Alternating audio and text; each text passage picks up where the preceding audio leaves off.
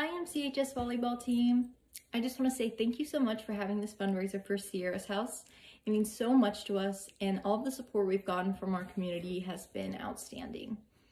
My cousin Alyssa Gagel messaged me and asked if I would tell you a little bit about my backstory and what you're playing for and what we hope to do with Ciara's house. So I'll start off by introducing myself. My name is Ciara Fuson. I'm a Murray State student. I will be graduating from Murray State this December with my bachelor's degree in public relations. But I was once a Meade County High School student like yourselves. When I was in high school though, I had a really big secret. And that secret was that I was being abused at home. And my abuser was someone that I loved and cared about very much. My mother, Tammy Benham. She had a lot of medical issues growing up and ended up becoming addicted to prescription opioids and painkillers. Once my parents got divorced in 2012, she started drinking and became addicted to alcohol as well. The combination of these two things really made her into a different person. And so every day when I was at school, I would kind of, try to act normal. I didn't want anyone to know. And the reason I was keeping this a secret was because I didn't want anyone to take me away from my mom. I cared about her so much and I wanted her to change. I also didn't want anyone to view my mom differently because I knew in my heart the person that she was, and I didn't want them to think of her as just an addict because she was a person. My hope was always that she was going to change and recover, and I have a lot of memories crying on her kitchen floor, just begging her to stop or to get some help. But unfortunately that did not happen, and my senior year at MCHS, which was 2018, my mom passed away from liver failure from the combination of alcohol and opioids. It was very fast, it was very sudden, and I was only 17 at the time. When this happened, I had no intentions of making an impact.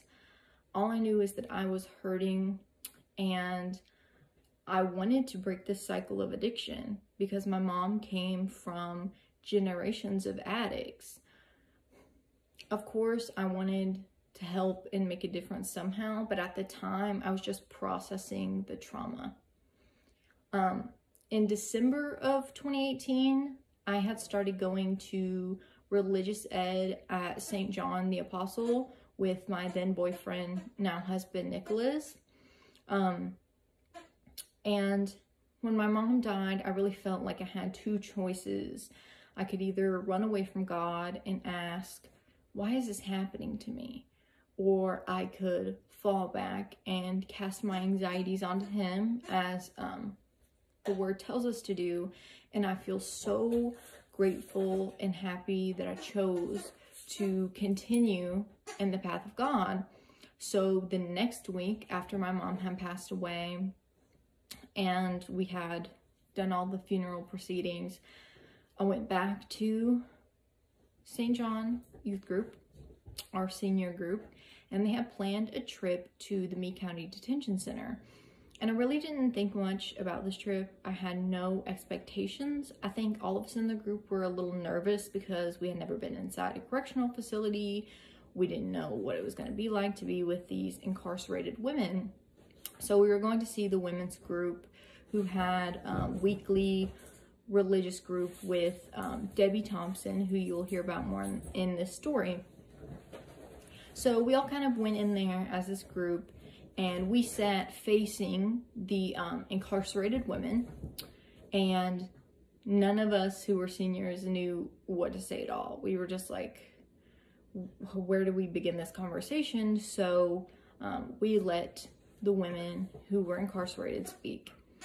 And as they started speaking and telling their stories of how they ended up here, I noticed a very similar and relatable theme, and that was substance abuse. Most of these women were struggling with substance abuse, and in that moment I felt this pull, which I really think was God telling me to open myself up to this experience and tell them my experience with substance abuse as the child of an addict. A lot of these women were mothers who no longer had their kids, or couldn't see them, or hadn't talked to them. And so I raised my hand and I told them that a week before I had lost my mom to substance abuse. And that really opened a door that I'm so happy has remained open. This bond was formed almost immediately between me and these women, because they were able to give my mom a voice again and tell me that addicts love their children, that they want to stop, that they truly wish that they could change, and that they told me that my mom loved me no matter what choices that she made. And I was able to tell them that their children do love them and that there is still time to change. And I told them that although being in jail seems horrible, I wish my mom had had some type of intervention point where she didn't have access to the substances that she was abusing. And so after that experience, which was very emotional, I talked to the director of the jail ministries there through St. John's, which was Debbie Thompson, and I decided to go back just with her, and went on Fridays to visit the women in jail and got to know them more, got to sit down and eat with them and talk to them just about addiction and how many people it affects, not just the addict, but their children and their families and their lives and their opportunities. After one of these visits, Debbie Thompson said to me that her goal was to open a halfway house, which a halfway house is a place for previously incarcerated people to go when they are released from jail or prison. They go there to stay and kind of try to get back into society. You want to set them up for success so they don't go back to the people and the places that enable their addictions or their bad behaviors. So she said that that was her goal. I thought that was wonderful, and she told me that if she was ever able to make that goal happen, she wanted it to be named Ciara's house. I was honored, I was taken aback, but I also just thought of it, you know, as a broad concept until this past February in 2021, she messaged me and said, hey, would you be okay with us actually naming it Ciara's house? And I was like, of course.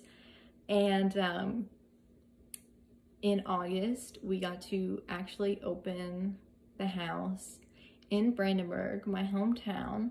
And we have applicants who, once they are released, will get to stay in the house. And there we will help teach them life skills and hopefully get them jobs so they can become their own independent people and succeed in society, and hopefully, you know, break those patterns, those addictions that have affected them so deeply. So that's kind of our mission. We're doing it through a scope of faith, of course. And I hope that this message helps you understand a little what you are playing for, and also that, you know, you never really know what's going on in someone's life. We all know someone, or at least know someone who has struggled with substance abuse, or has maybe even lost their lives to substance abuse.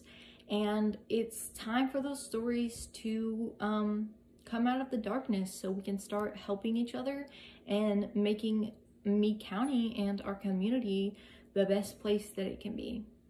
Thank you all so much.